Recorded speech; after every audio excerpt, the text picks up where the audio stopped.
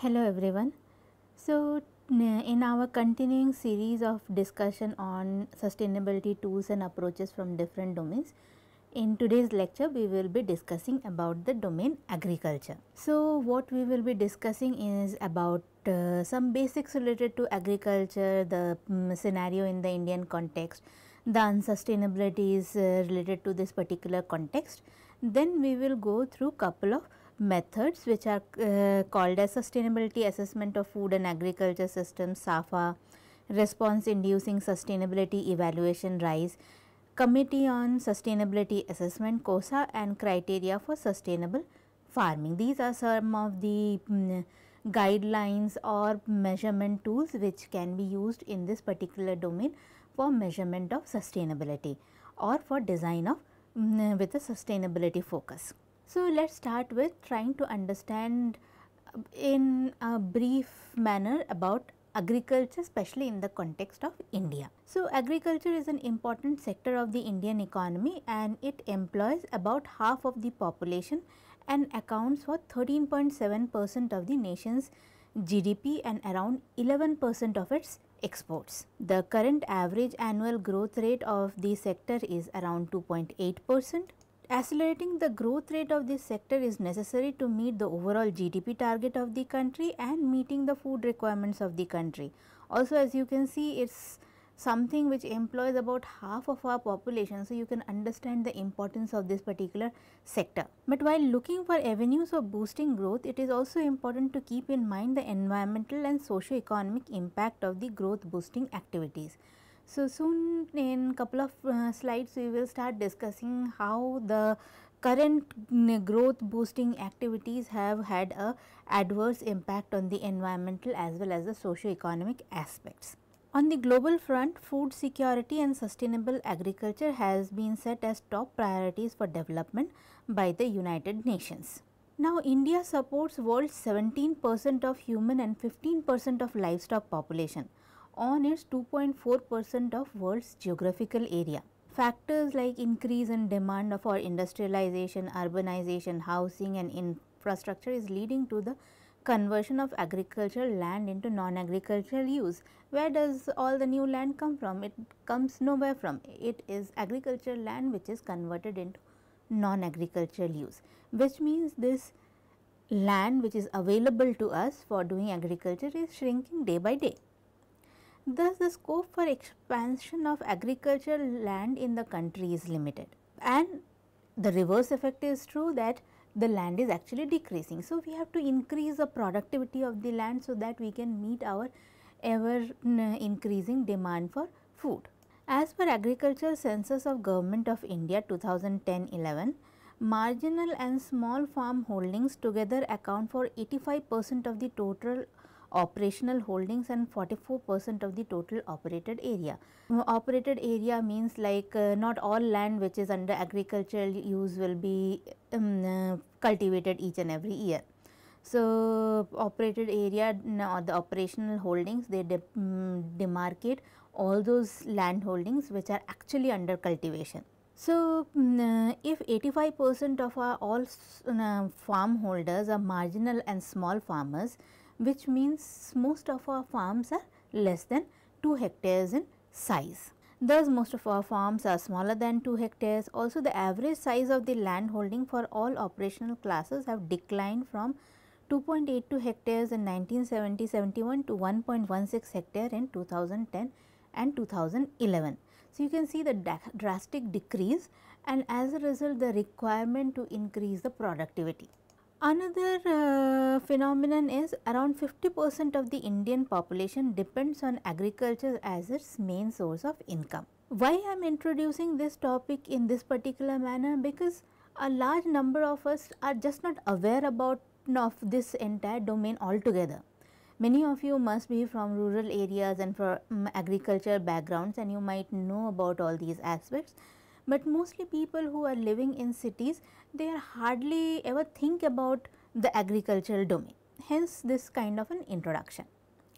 So, considering the population dynamics of India, Central Institute of Agricultural Engineering Bhopal predicts in its 2050 vision document that by 2020, which is just 2 years away, 45% of the 230 million agriculture workers will be women.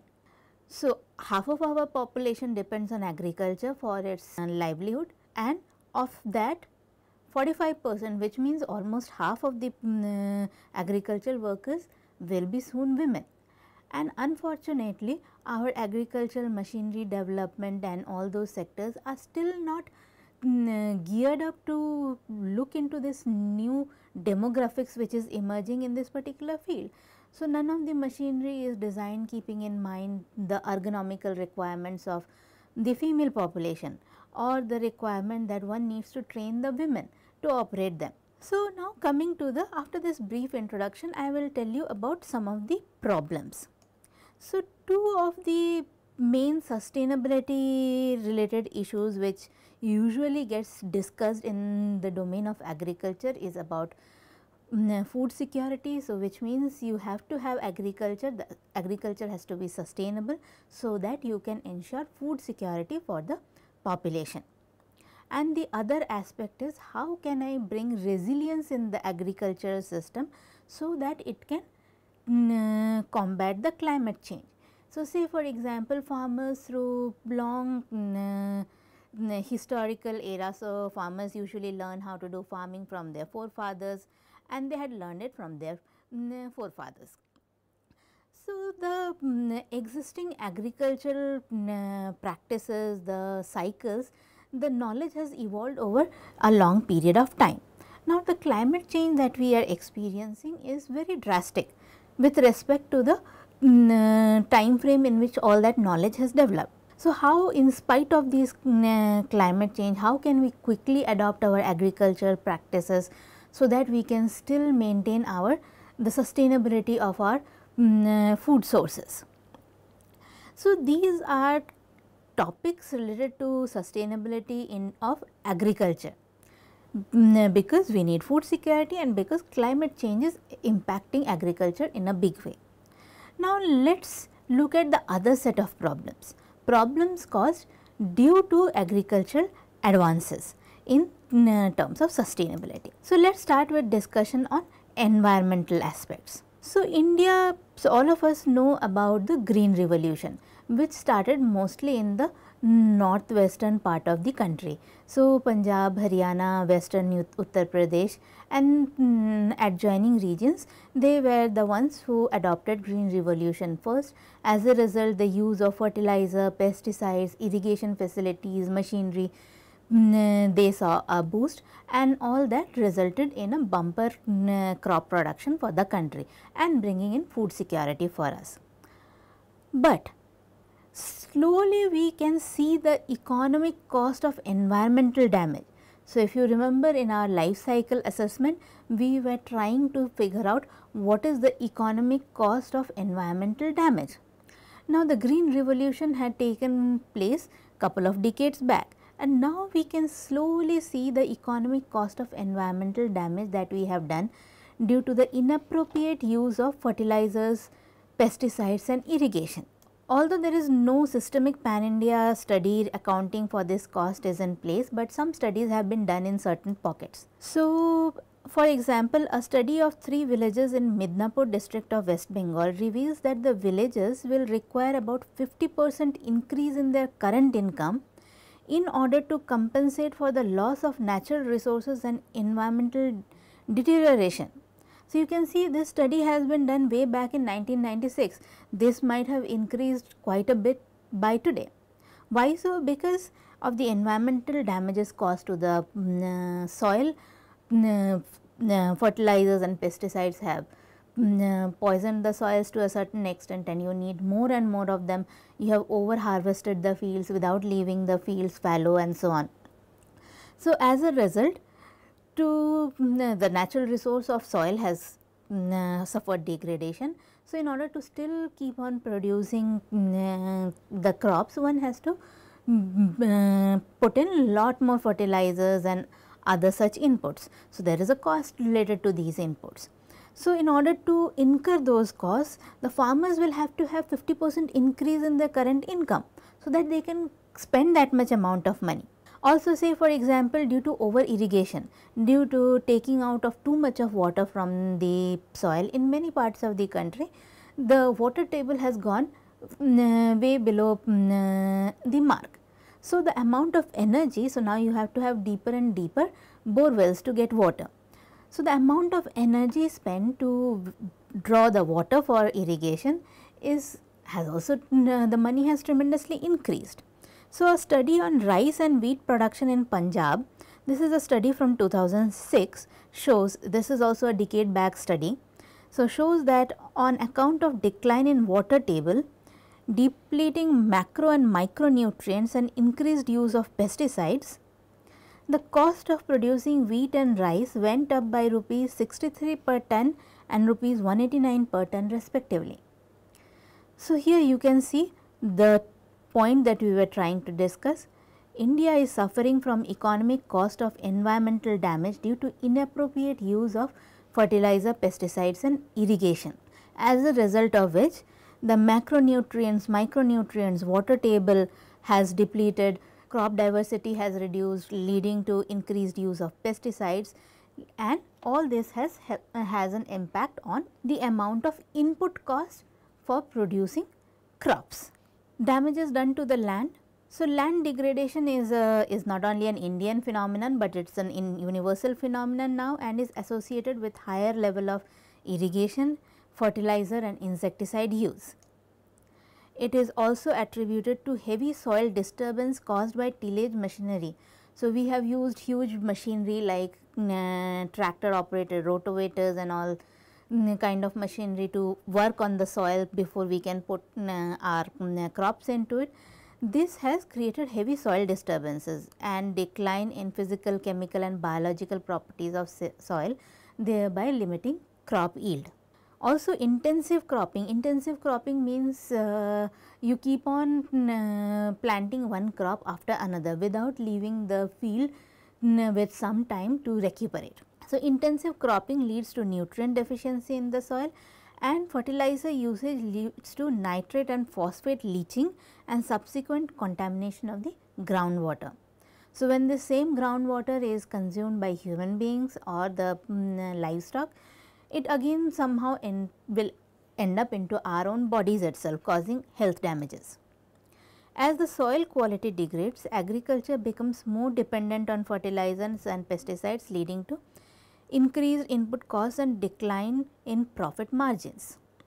So, this is kind of a vicious circle. So, Sikkim is the first state in India which is declared now completely based on organic farming. So, there is no farm in Sikkim now which uses chemical fertilizers and insecticides.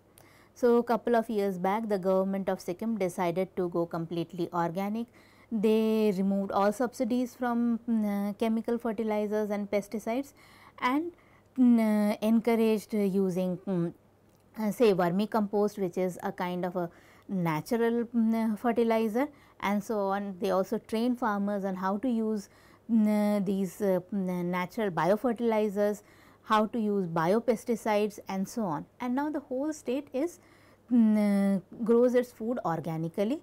65% of the organic food which is in India comes from the state of Sikkim, and you can imagine such a small state. Now, coming to water. So, water bodies and groundwater is polluted as a result of excessive use of fertilizers and pesticides. Also, due to excessive use of groundwater, partly caused by subsidized pumps and diesels. So, you can see we created a vicious problem because we wanted to increase the productivity of the land, which was possible when we bring in irrigation facilities. Irrigation can be done by using machines like pumping units, and the pumping units need to run on diesel. So, the government gave subsidies on pumps and diesels.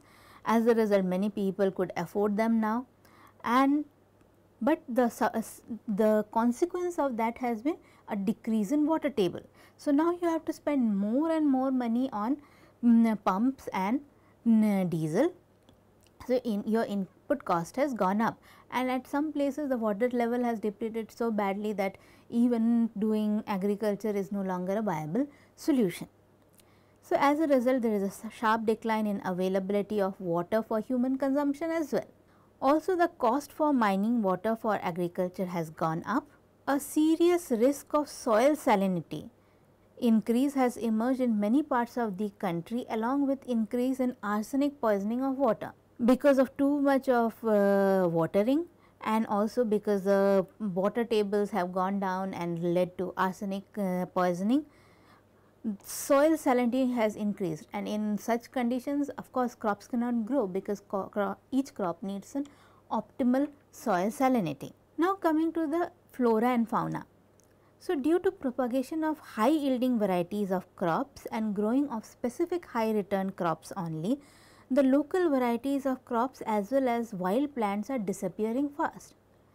So, when there used to be lots of different kinds of local varieties of crops along with wild plants, pest attack or disease attack was much lower because of the variety being present.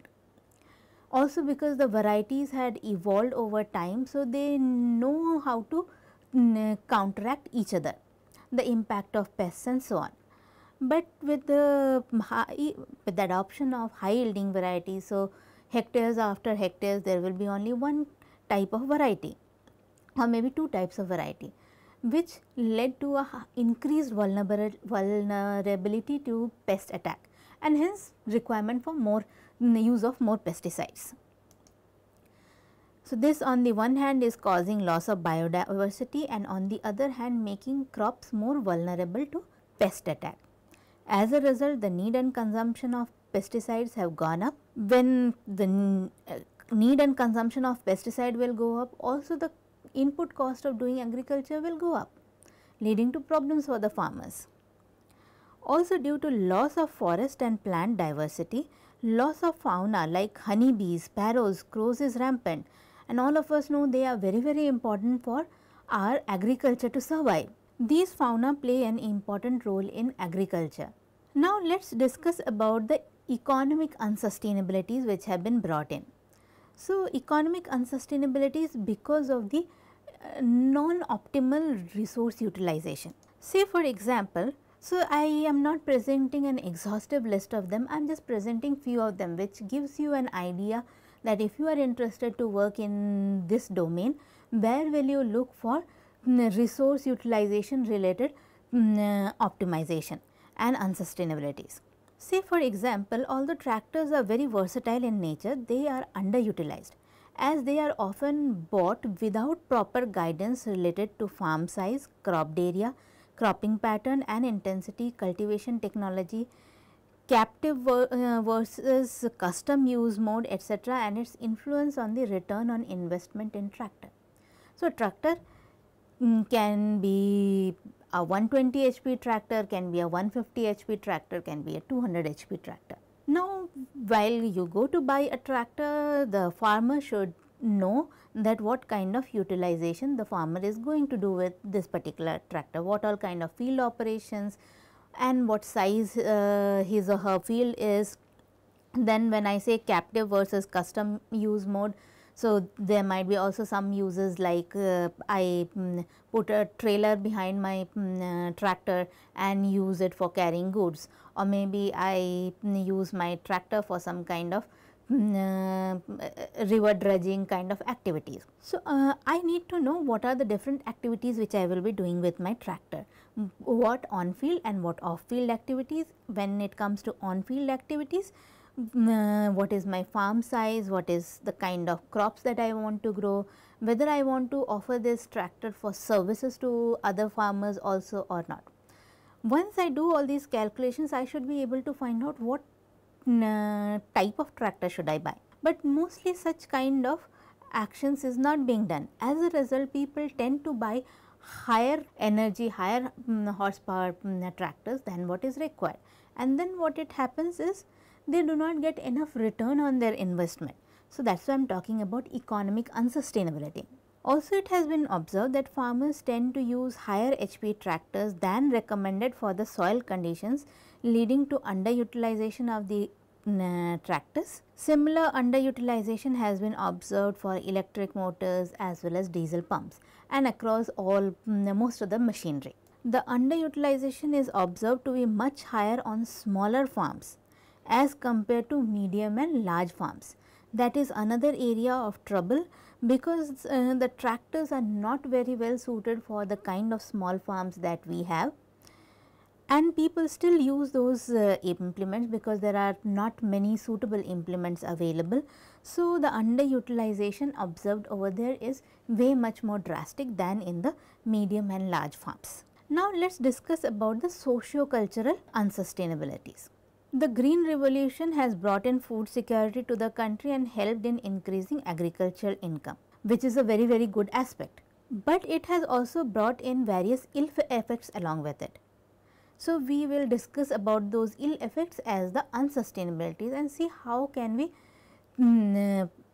of course, we have to bring in food security and we have to increase agricultural income, but how can we bring them in a more sustainable manner. So, a study of socio-cultural impact of green revolution in the state of Punjab reveals that the socio-economic fabric of agricultural society has changed remarkably in terms of social relations, cultural, health and economic values. So, how has that happened? So, some examples of it. The change to commercialized agriculture has had an adverse effect on other rural non-farming communities like carpenter, locksmith, whose livelihood used to depend on making agri-tools, but now agricultural machinery is being produced by larger companies, larger manufacturing units. So, they have lost their livelihood. Some researchers also argue that other social issues linked to current agricultural practices in Punjab are like huge farmer debts leading to increase in suicide, female feticide, breakdown of social network, unemployment and meager career options leading to drug and alcohol addiction amongst youth. So, many researchers have blamed that these adverse impacts on the socio-cultural fabric has also been because of the shift towards commercialized agriculture. Some other studies in the Himalayan belt on the impact of shifting to cash crops.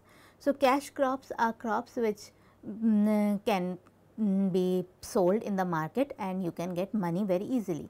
So, say for example, coffee is a cash crop, tea is a cash crop. So, shifting to cash crops from traditional subsistence agriculture. Subsistence agriculture is when you grow crops for your own family's consumption.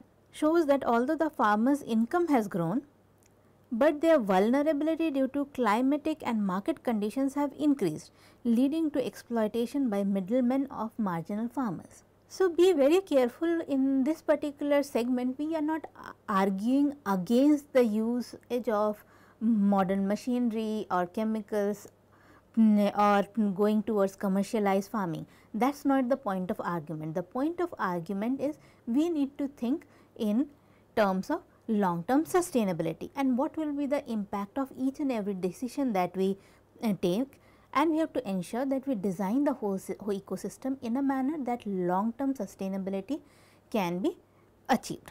Due to migration of the population towards urban areas, because it is no longer so profitable to do agriculture, or because the non-agricultural laborers like the locksmith, the carpenter and so on, they have lost their jobs. So, there is a migration of population towards urban areas. That is leading to large shortage of field laborers, and at the same time it is putting a lot of pressure on the urban areas. Its impact on agriculture can be seen in terms of reduction in crop yield, reduction in cropping intensity and changes in traditional cropping pattern. Why? Because if field laborers are not available, say for example, still sowing of seeds, harvesting of the field is not mechanized to a great extent. Mostly the mechanization, complete mechanization has happened in wheat, but for most other crops this has not happened. Hence, it is still agriculture is still a labor intensive activity during the sowing time, during the harvesting time. Now, because these populations, they have migrated toward, they are migrating towards the cities, again agriculture is no longer viable because the existing laborer is meager and expensive and not available on time. So, everybody needs to harvest their field almost at the same time. Now, there are not enough laborers to do the same. So, it has impacted the whole economy also by increasing the wage rates, thereby high cost of cultivation for the farmers. The rising cost of hiring labor as well as unpredictability of their availability is leading many farmers to abandon farming activities altogether. So, here you can see, because all these parameters that do tell us that if we want to solve this problem, there might be an option that we might do. We can go ahead for appropriate mechanization. Mechanization of activities like sowing and harvesting can significantly reduce labor intensity. Weeding is another activity which consumes high labor involvement and requires appropriate mechanization. In fact, because one has to do weeding so many times. So, say for example, some long duration crops like turmeric and ginger, they are long duration crops. They are harvested somewhere between 9th to the 11th month after they have been sown. So, because of this long duration, lots of time weeding has to be done. So, weeds are all unwanted plants growing in the field. And the cost of labor cost of weeding is the highest expense for growing ginger and turmeric. So, now let us look at how do we do sustainability assessment in the domain of agriculture. So, we will discuss these 4 tools: SAFA, RISE, COSA and KSNL. So, the guidelines for sustainability assessment of food and agriculture systems. This is a very comprehensive guideline. It was formulated by the Food and Agriculture Organization of the United Nations. It was meant for assessment of sustainability along food and agricultural value chains. It is meant for enterprises, whether companies or small scale producers. So, you can see one of the criteria for using this tool is that it should be an enterprise, which can be either a company or a small scale producer involved with the production, processing, distribution and marketing of goods, have a clear understanding of the constant components of sustainability and how strengths, weaknesses and progresses could be tackled. The guidelines are produced in the same spirit of codes of practice, guidelines and other recommended measures to assist in achieving sustainable and fair practices in food and agricultural production and trade. So, these are again in line with the kind of guidelines that we have been discussing in this particular course. So, this is an example of the boundary of SAFA assessment. So, you can see it clearly states that it does not assess products or processes, but it assesses enterprises. So, there are 2 examples over here. The first one is a dairy farmer SAFA and a dairy retail SAFA. A farmer is a producer, a retail is a company. So, it can be used for both. So, 2 examples of SAFA scope in dairy supply chains. The shaded rectangles with bold writing symbolize actors whose operations are covered by a SAFA performed by a dairy producer and a retail company. The dashed rectangles represent actors outside the general scope of SAFA. So, here you can see in this particular context, the scope of SAFA is dairy farmer and dairy, which is all the processes and the transport included into it. In this particular context, that is the scope of SAFA.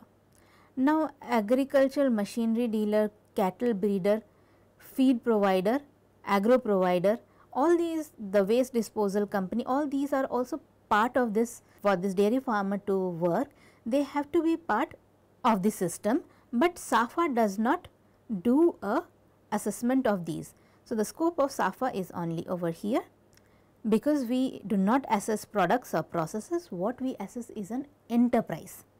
So, we will assess the enterprise of the dairy farmer, which consists of the dairy farmer, his setup inclusive of the transport, because the dairy farmer owns his or her own transport. And then again it goes into a different cycle. Say for example, if I see the dairy retail, again there are machinery dealers, cattle breeders, feed providers, butchery, byproduct processors and so on, but they are outside the scope of SAFA. They are either products or processes. What is inside the scope of the retailer is the dairy farmer, the dairy inclusive of transport, food processor, carrier, wholesaler, carrier and retailer. So, you can see this was, so here I could have done an individual SAFA for each of them, but if I want to study the whole system, I can also do a SAFA for this whole thing. So, it has to be a producer or an enterprise. So, it does not assess products or processes, but assesses enterprises. So, the target audience of a SAFA assessment is small, medium and large scale companies, organizations and other stakeholders that participate in crop, livestock, forestry, aquaculture and fishery value chains. However, as a framework and harmonized global assessment approach, SAFA is also relevant to government strategies, policy and planning. It is focused on supply chains and the evaluation of enterprises in those supply chains. Other sustainability assessment programs have a product focus and often use a life cycle assessment approach, which has an emphasis on the evaluation of the environmental impacts of a product through its life cycle. So, it is not that life cycle analysis is not important, it is very important for doing an assessment of the products and the processes, but in the scope of SAFA they are not included, they are part of other approaches that can be taken. SAFA is focused on the evaluation of the enterprise. SAFA covers many of the same elements of a product based LCA, such as analysis of the inputs, outputs and environmental impacts. However, the focus on an enterprise rather than a product. So, thus SAFA is not a rating of product specific sustainability, nor does it cover the use and end of life phases of products, that is at what happens at the consumer level. So, there are certain indicators and parameters of the SAFA method for evaluating the sustainability of agricultural production. If you want to read more about this particular method, then you can go through this particular reading material. So, to summarize, this is how the parameters look like. So, these are called as indicators and parameters. So, I have governance, social, economy and environment. So, let us see the dimensions. So, our first dimension is good governance. Because I am talking at an enterprise level, that is why I am concerned about governance. So, what are the themes inside this dimension? Corporate ethics, accountability, participation, rule of law, holistic management. There are also sub themes. So, say for example, in corporate ethics we have mission statement, due diligence, in accountability, holistic audits, responsibility, transparency. When you go through this particular document, you will get to know in detail about more of each of these sub themes and themes and dimensions. The next dimension is about environmental integrity. So, the main themes in this are atmosphere, water, land, biodiversity, materials and energy and animal welfare. These guidelines, although they are meant for an enterprise level, you can directly see how the impact is. So, like when we were discussing about unsustainabilities at the agricultural field, at the end of it the impact is on the farmer or on the enterprise. So, you can relate the importance why we need to discuss. So, whatever we do to the atmosphere is going to ultimately after a point of time have an impact on the enterprise of farming. So, atmosphere consisting of greenhouse gases, air quality, then water, land, biodiversity, materials and energy, animal welfare. The next dimension is, the third dimension is economic resilience. The themes in it are about investment. So, how internal investment, community investment, long ranging profitability.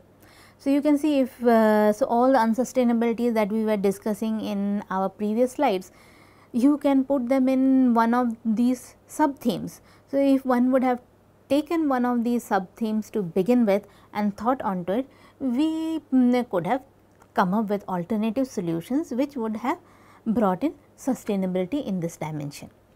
Then coming to vulnerability, so stability of production, stability of supply, stability of market, liquidity, risk management, product quality and information, so food safety, food quality, product information, impact on the local economy. So, value creation, local procurement. Then comes the fourth dimension, which is social well-being. So, how can I generate decent livelihood, which can be sub-themed as quality of life, capacity development, fair access to means of production, fair trading practices, responsible buyers, rights of suppliers. Then coming to labor rights, employment relations, forced labor, child labor, freedom of associating and right to bargaining, equity, non-discrimination, gender equality, support to vulnerable people, human safety and health, workplace safety and health provisions, public health, cultural diversity, indigenous knowledge, food sovereignty. So, now how do we do this particular, how do we operationalize this particular method, the SAFA? So, the methodological sheet for SAFA indicator seeks to assist users assessing their level of fulfillment of the SAFA sub-theme objectives. In each case, the proposed default indicator answers a specific question. Thus, SAFA entails responding to the following 118 questions. So, I have presented only couple of these questions over here as an example. The reading material that I have shared, that has all these questions, all the 118 questions. So, a particular farmer, a particular enterprise can assess them either by saying yes, no, and there is a need to be quantified. So, mission explicitness. Is the mission of the enterprise articulated in all enterprise reporting and understood by all employees or members? So, say if I say yes, it is understood, then I have to say to what extent. Is the enterprise mission evident in codes and policies, and can the governance body demonstrate the impact of its mission on developing policy and practice? Say I say no, then I might have to do certain activities so that I can come to yes, at least to certain extent. There are more assessment and impact tools. So, RISE and COSA are two tools. RISE stands for Response-Inducing Sustainability Evaluation and COSA stands for Committee on Sustainability Assessment. So, these are two tools which were developed by researchers and can aid in the performance assessment stage of SAFA. So, Response-Inducing Sustainability Evaluation RISE. RISE is a method for holistic assessment of sustainability of agricultural production at farm level. So, this one only talks about agricultural production at farm level. It is a questionnaire based farmer interview method for assessment of sustainability. The indicators and parameters of the RISE method for evaluating the sustainability of agricultural production, that is what we will discuss. You can read more about this particular technique by going through this particular source. So, this particular assessment method, it consists of indicators, state parameters and driving force parameters. So, say my first indicator is energy, the state parameters for that is environmental effects of energy carriers used. So, say for example, I am using diesel energy. So, I have to say what are the environmental effects of the energy carrier use. In that context, it is the diesel energy. Say if I am using electricity, then for the same, say I am using biomass. So, I am burning biomass. So, what is the environmental effects of the energy carriers used? The driving force parameters here will be energy input per unit of agricultural land and energy input per unit workforce. Then my next indicator is water. The state parameters are water quantity and stability of the quantity of water. So, again the driving forces are water quantity and productivity on the basis of crop and animal production, risks of water quality on manure, silage, leachage, wastewater and so on. My next indicator is soil. So, here again you can see all those parameters on which we were talking about unsustainabilities brought into the agriculture because of intensive agriculture. You can see all those indicators are present over here. So, we can again take into these consideration these indicators. These indicators have also been specifically designed for production at the farm level. So, they are very suitable indicators to be used for doing any kind of design intervention in this particular context. So, I have soil which takes into consideration soil pH, salinization, water logging, soil sampling, erosion index. Then I have biodiversity, so biodiversity promoting practices. I have NNP, which is nitrogen and phosphorus emission potential. So, NNP balance, manure storage and application. Nitrogen and phosphate emission potential arises because of the use of fertilizers. Then plant protection, so quality of the application, eco and human toxicology risks because of the plant protection method that we are using. Say for example, pesticides, they might have some toxicological impact on the ecology as well as the human beings. Then I have waste, so environmental hazard, methods of waste disposal. Economic stability, net debt service over change in owners' equity and interest paid, equity ratio, gross investment. Economic efficiency, so return on assets, return on equity, total earned income. Local economy, share of regional workforce and salaries, lowest salary on farm compared to average regional salary. So, you can see we are talking about all stakeholders. It is not only that we are talking about the farmer, but we are also concerned about the laborers who will be working on that farm. We are also concerned about the local economy. Then we have working conditions, so emergency or medical care, provision of potable water, accommodation and sanitation. So, now we come into the socio-ethical aspects of it as well. Wage discrimination, child labor, forced labor, gender based discriminations and the working conditions. Then social security. So, social security, means of subsistence.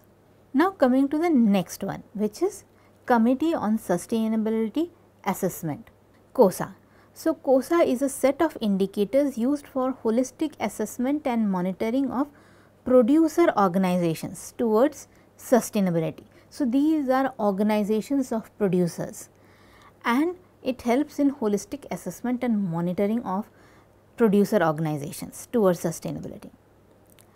So, it also consists of certain indicators and as you will see these indicators again talk about the same sustainability parameters that we have been discussing so far.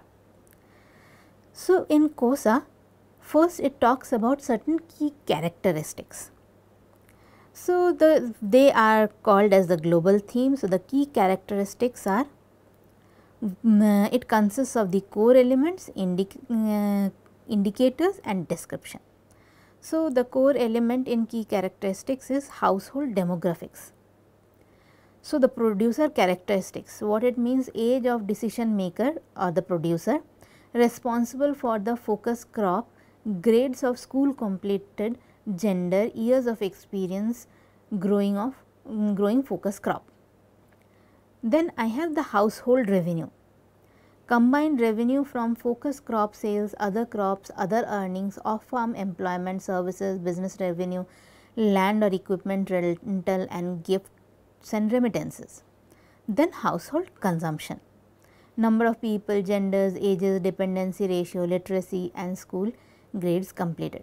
So, in first we do a household demographics of the producer to understand the producers characteristics, their earnings and their expenditures.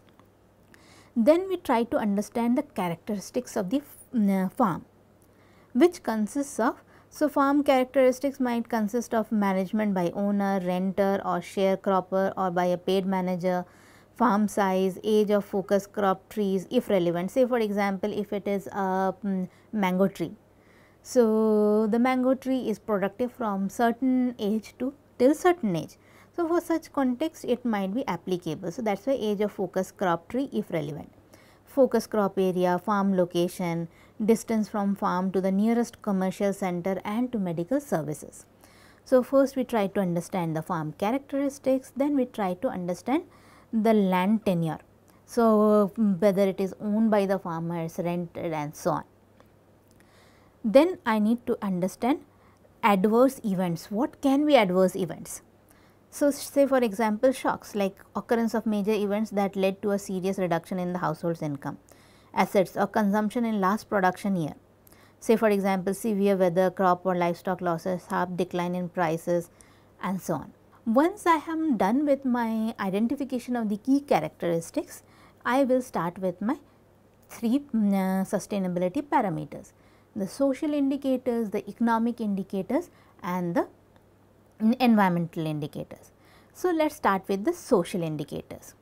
Again, when in the social indicators we follow the same pattern. So, we have a global theme, then we have core elements, then we have an indicator and we have a description of the same. So, the first one is living and working conditions, which consists of health and safety, the living conditions. You can again see when I talk about health and safety, we are talking about restrictions on agrochemical application, protective gear for agrochemical application, farm injuries, access to medical services.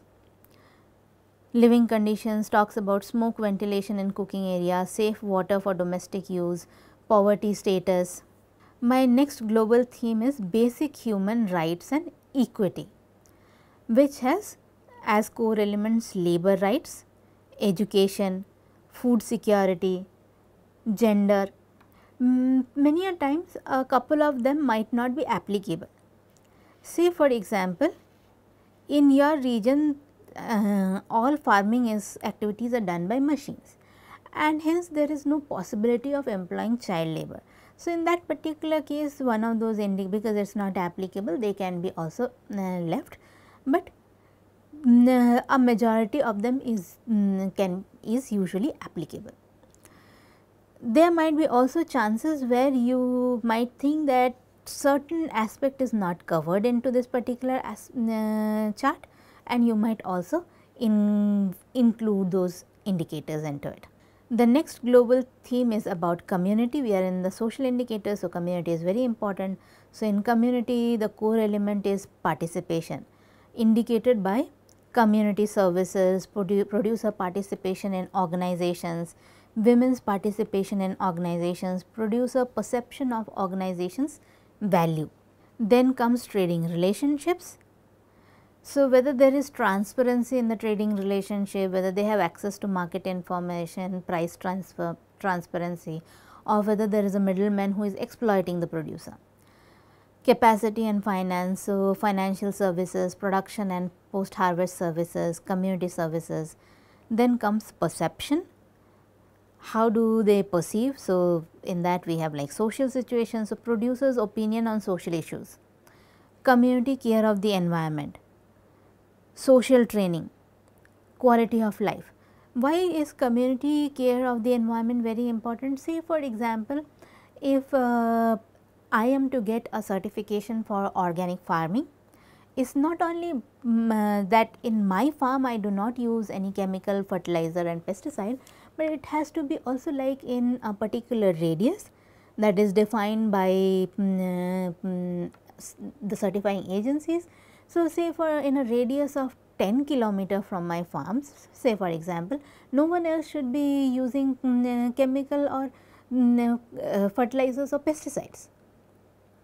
So, it is not, I alone cannot achieve it, and hence for most of these activities it is very important that how I have to see community care of the environment, then social training and quality of life. If you take up the example of Amul as a company and if you take up a producer from there and try to do an analysis, you will see. So, if you try to do this assessment for say Amul, take a producer from Amul and try to do the assessment on these indicators, or say we took up the example of Varna Pura. So, if you try to do an assessment on these parameters of a producer from Varna Pura, you will see many of these elements have been actually thought of and achieved. As a result, greater sustainability has been achieved on both the contexts. So, let us go ahead next to the environmental indicators. So, in environmental indicators, the first global theme is about resource management. So, here we have resource or input management as a core element, where we are talking about. So, what are the different kinds of resources or inputs? They can be nutrients. So, nutrients can be fertilizers. So, producers method to determine fertilizer needs, soil analysis report, advice or assessment of a professional, observation, knowledge of nutrient depletion by previous crops, etc. There are scientific methods available by which a producer can determine the right kind of fertilizer mix suitable for his or her crops. So, whether that kind of activity is undertaken before applying the nutrients or not. Then NPK use efficiency. So, nitrogen, phosphorus and potassium amounts in synthetic fertilizers used and compared to focus crop yields indicates both efficiency and potential pollution. Then I have integrated pest management. So, integrated pest management, we can do multiple activities together to do pest management. So, not necessarily pesticide is the only solution for doing pest management, but say for example, you can also alternate two crops which can bring in pest management. There can be many other such techniques. So, whether those techniques are being employed on the farm or not. The pesticides use, the amount, the type, pesticide use efficiency, toxicity, class of pesticides, and then the energy used for doing all these activities. Next in the resource management is how waste management happens at the farm. So, responsible waste management is happening or not, in which we have to consider materials recycled, reused or disposed of properly.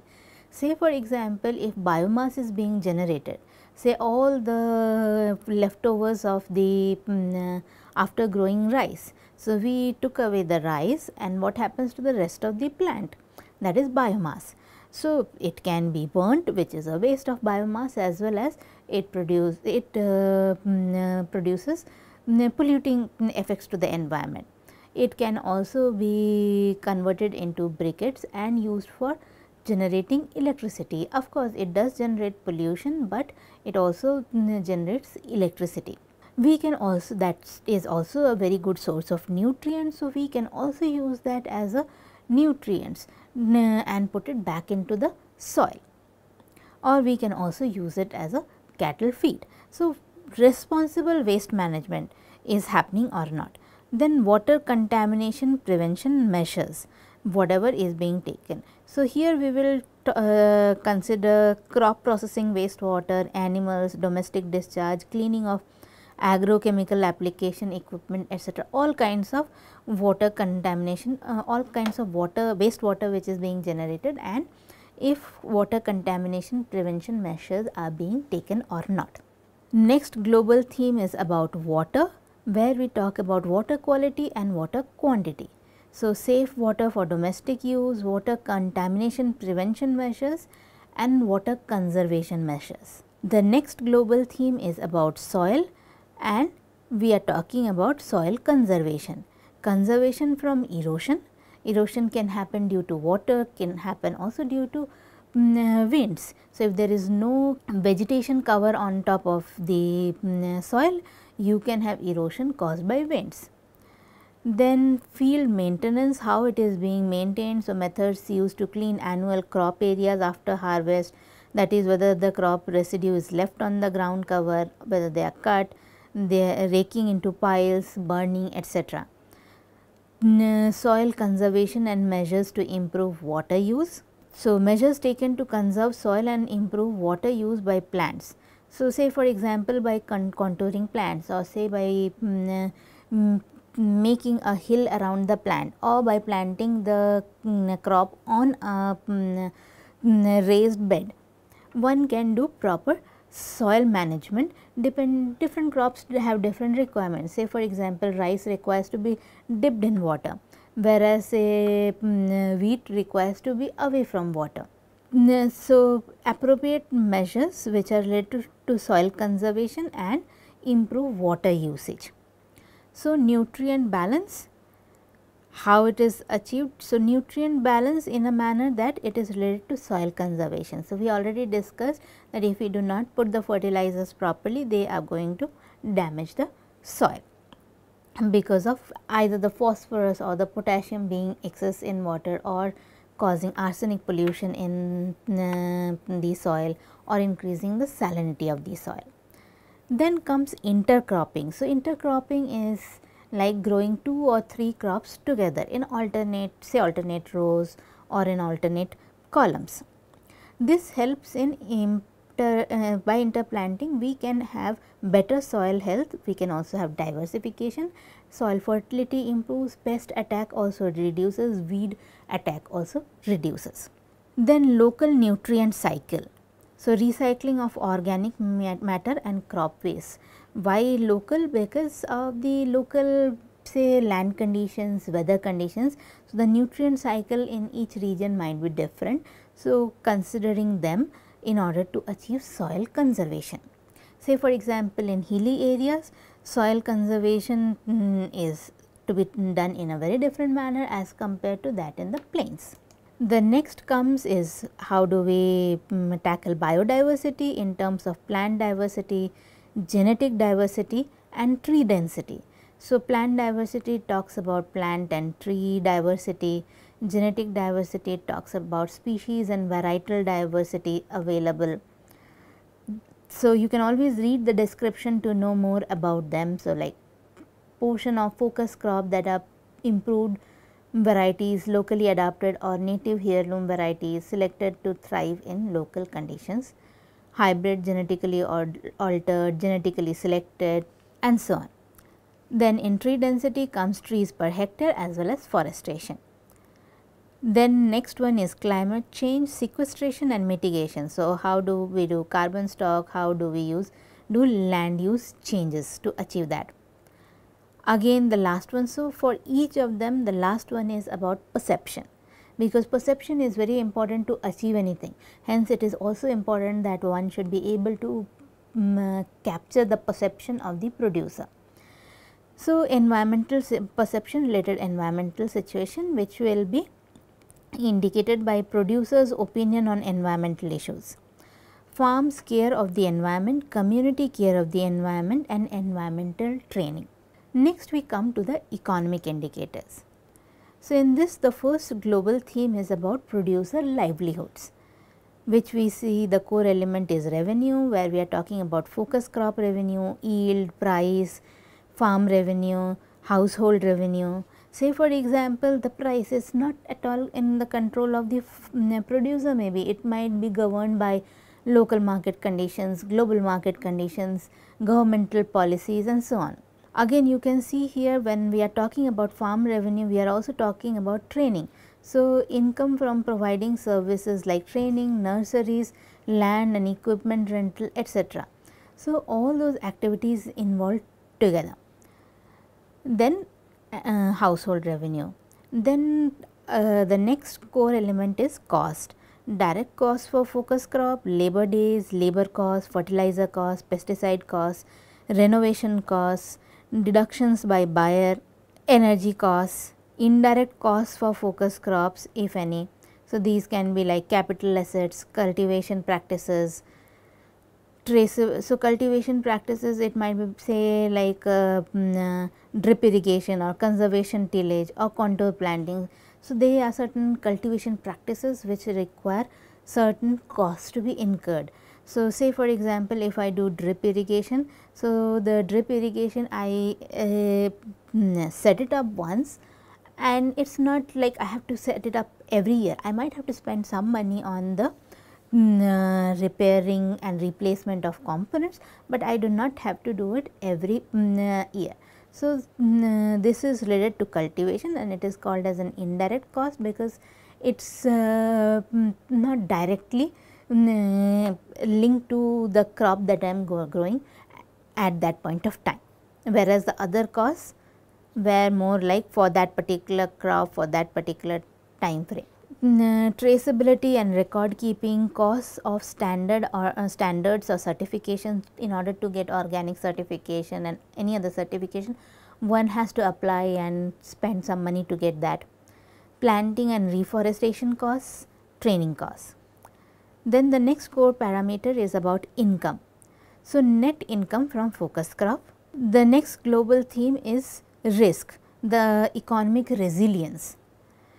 So, if whether there is diversification or not, revenue from other crops are there or not, area used for other crops or not, number of other crops or animal products, other revenue not production related. When you do diversification only, then you can have economic resilience. Information, so access to market information, price transparency, credit, access to credit, credit history. Then vulnerability, so say for example, poverty status, minimum wage producer, insurance, whether insurance is available or not, whether the producer has it or not. Then there might be also certain vulnerabilities which come in the way of economic resilience. So, days without sufficient food, gender income differences, profit and loss. The next global theme is about competitiveness. The core element here is business development. So, access to market information, price transparency, farm price to global reference. The economic indicators for COSA are, so the first global theme is producer livelihoods. Then we talk about the core element revenue consisting of indicators as crop, focus crop revenue, yield, price, farm revenue and household revenue. Then comes, so revenue is point 1, then comes costs, where we are talking about direct costs, labor days, labor costs, fertilizer costs. So, all kinds of input related costs will be part of this particular analysis. Once that is done, it will also include certain kind of direct and indirect costs. Then we come to the next one, which is income from the focus crop as well as other sources. Then comes diversification. So, in diversification we try to identify all other ways of making revenue than directly from the crop. Then we are talking about information related to market access, price transparency, which are very important for a producer to know, so that he or she can achieve economic sustainability. Then access to credit and credit history.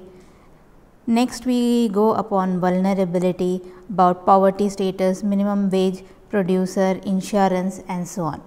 So, when you see across all these things, you can again see, in this case we are trying to discuss about risk and vulnerability. Then days without sufficient food, gender income differences, profits and loss.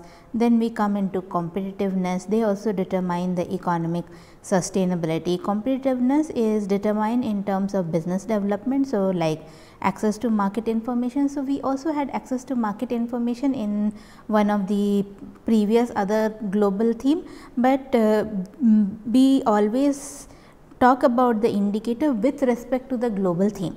So, here in access to market information, we will be talking about in terms of business development and competitiveness, whereas in the previous one where we had access to market information, it was about risk, that is economic resilience. So, we would be talking in that category about access to market information. Then we get into further aspects of competitiveness. Say, is there a differentiation available? So, is the producer able to produce some kind of differentiation? Differentiation can be like practices for product quality in harvesting and processing, or due to product quality, or due to some kind of certification or standard, which will give this producer a competitive advantage in the market. Then we come into efficiency. So, when we are talking about efficiency, we are talking about the production or labor or technical efficiency, and as well as the cost or economic efficiency. They also determine competitiveness. The next global theme is producer organizations. where we are talking actually about the governance. So, this producer will be part of certain producer organizations. So, first we try to understand the governance. So, the sustainability, various criteria, say like how is the women's participation in the organization, is it encouraged, it is discouraged, or there are disparities, or is it only a woman only organization. There are many producer organizations which are, can also say that it is only women oriented organization. Then producer perception of organizations values, very important. Then comes the services. So, like financial services, production and post harvest related services. Does the producer organization to which this producer is subscribed to provide these services, and what kind and in what manner they are provided. So, like financial services, is it on the basis of credit, or is it on the basis of some contract or some other some advance or some kind of a grant, or what is the kind of financial service available. It can be also some kind of insurance related facility. Then production and post harvest services, if any, say for example, if I produce turmeric, I need post harvest processes to process that turmeric into value added products like dried turmeric or powdered turmeric. So, does the producer organization provide them at a central location? So, all I need to do is procure all my produce to that particular place. Then comes community related services. Does the producer organization provide certain community services or not, and what kind? These can be related to agriculture. So, you can see improvements in agricultural facilities, access to water or sewage. So, either it is related to agricultural facilities or say other things like access to water or sewage, medical care, road or school construction, etc. Why we are also talking in the periphery of these services? Because firstly we are talking about community services. Secondly, why they are important? Because this as a whole helps to grow up the producer's whole community. As a result, everybody prospers, not only in the growth of the agricultural product, but an overall growth is possible. So, if you consider the Varna Pura example that we had spoken about in two of our lectures, so you can connect that the Varna Pura, the Varna cooperative, as a producer organization, it is involved into many kinds of community services, like they have got into building of water reservoirs, canals, schools, colleges and so on, because overall they improve the whole infrastructure, and as a result the holistic growth is possible. Then comes perception. So, economic situation related perception. So, producers opinion on economic situation. Then business development training if available. So, that was a discussion on SAFA, RISE and COSA. Now, we will see some other tools. These tools are also part of the SAFA toolkit. We will not go into the depth of these tools, but we will see these tools to know of a wide spectrum of tools which are available in this domain. So, this tool is called as Voluntary Sustainable Standards VSS. It's any non-obligatory set of requirements explicitly designed to promote the objectives of sustainable development relating to environmental, social, ethical and food safety issues in the production and processing phases. So, the important point over here is it is a non-obligatory set of requirements. It is often a third party assessed through certification. Say for example, examples in this context are like on organic certification, fair trade related certification, forest stewardship council, marine stewardship council, aquaculture stewardship council. Then comes life cycle assessment tools. So, these are similar to the LCA tools that we already discussed. There are specifically data sets which has been created for the field of agriculture. So, if say we discussed about OpenLCA, if you go to the OpenLCA database, you will see there are certain databases which have been specifically designed with data on agricultural aspects. So, techniques to assess impacts associated with all stages of a product's life, that is product from inputs, production, processing, manufacture, distribution, retail, consumption and disposal or recycling. So, life cycle assessment can be done for a particular activity or a particular machinery related to agriculture. So, examples of this are the EcoInvent as a database, Gabi and is a software, or even the OpenLCA software or SEMA Pro, they will help you to do these life cycle assessment as we had already described. There is also something called as Social LCA developed by UNEP CTAC, and that can be also used. There is also something called as a Sustainability Consortium TSC. Then there are self assessments and data sharing platforms available. So, some of these platforms are People for Earth, SCI platform, Soil and More Sustainability Flower, Keystone Field to Market and Leaf.